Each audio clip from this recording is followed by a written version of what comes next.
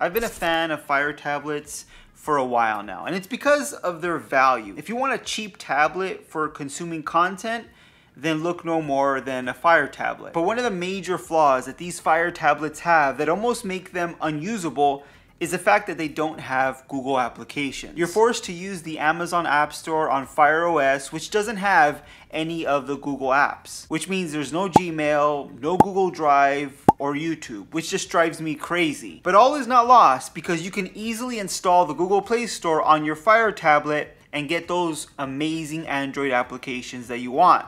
And the best part, it only takes about 5 minutes. Now keep in mind, this method of installing the Google Play Store should work with all Fire tablet models. You'll just have to pick the right file for your tablet, so just make sure you know which Fire tablet model you have. Now with that in mind, let's start off with removing the SD card. If you have one inside your Fire tablet, you want to make sure to remove it because you don't want the files you download to go into that removable storage. You want it directly on the device. Next, you're going to go into Settings, then to Security and Privacy, and then you're going to select Apps from Unknown Sources. You should see the Silk browser there right on top, and then make sure that Allow this source is checked to On. This will allow you to download the necessary files and install them on your Fire tablet. Now if you're uncomfortable downloading these files and installing them onto your Fire tablet, then you probably just want to stop the video now, because that's what you're going to need to do to get the Google Play Store on your Fire tablet. Personally, I've been doing this method for years now, and I haven't had any issues with my Fire tablets. The files I've downloaded onto my tablet haven't caused any issues with my tablet personally, but it's really up to you and how comfortable you actually feel doing that. I just wanted to make sure to put that out there. It's really up to you. Now once that is done, you're going to go into the Silk browser, and then you're going to go to the website that I will link to this video. You should see the website in the description of this video. You might have to write it down somewhere and then enter it into the Silk browser, because you're probably not watching this video on your Fire tablet. And this link is to a website called howtogeek.com, and it's going to provide a step-by-step process of how to install the Google Play Store. But I use it because they provide all the links to all the files you'll need to download and install.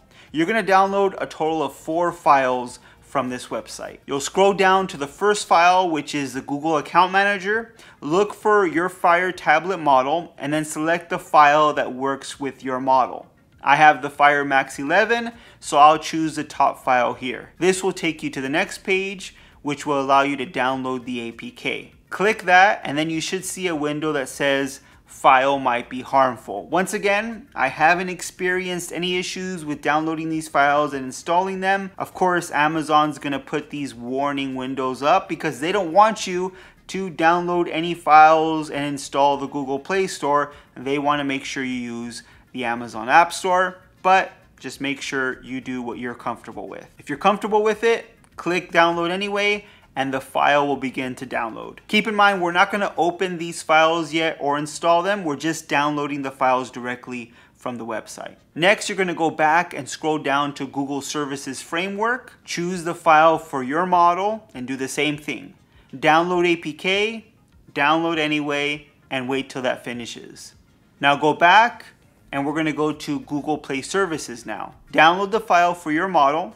You should see here a few files to choose from. I just chose the latest file, which is at the top. Download APK, and then download anyway.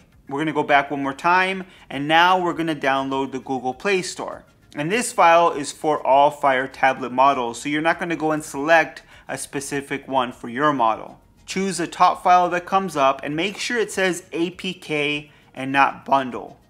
Download APK, download anyway, and now all the files are downloaded on your Fire tablet. Now we're going to go into our downloads. Click the menu button on the top right of the Silk browser, then Downloads, and you should see the 4 files you downloaded. Now we need to install these files in a certain order. So you're going to start with the file that says login at the end of it. This was the first file we downloaded, and now we're going to install that one first. Click it, then install, then done. Now we're going to click the file that ends in GSF, then install, and done. Next, we're going to install the file with GMS in it. Click it, then install, then done. And finally, the file that says vending on it. You're going to click the file, and if you see this message pop up where it says something like a problem parsing the package, that means we're not going to be able to install this file. We're going to have to go back and download another one and install that one instead. So let's go back to the website, back to the Google Play Store download link, and now instead of that top file, we're going to click on the next one from the top that says APK not bundle. Download APK, download anyway, and now we're going to go back to our downloads and install that file that we just downloaded. It should be right at the top. We're going to click that file, then install, and done. Now when you go back to your home screen, you're going to see the Google Play Store right there underneath all your applications. You can click it, and you may need to log into your Google account, and now you have access to all the Google Play Store applications you're looking for, including YouTube, Google Drive, Chrome, and more. You're going to simply click and install any application you want, and it's going to install directly onto your Fire tablet like any other application. And these are the same Android applications you get on a regular Android tablet. Here's the YouTube application, and it works exactly as it should. Quick and fast, and you have access to all of YouTube's content. Now, if everything's working great, one thing you can do after installing YouTube is search for TechVerve. And if this video was helpful, make sure to subscribe to the channel, hit that thumbs up on this video, and comment and let me know if it worked for you. This honestly fixed one of the major problems with Fire tablets for me. The Amazon App Store has quite a few applications, but not having Google apps made it really difficult to use a Fire tablet on a daily basis,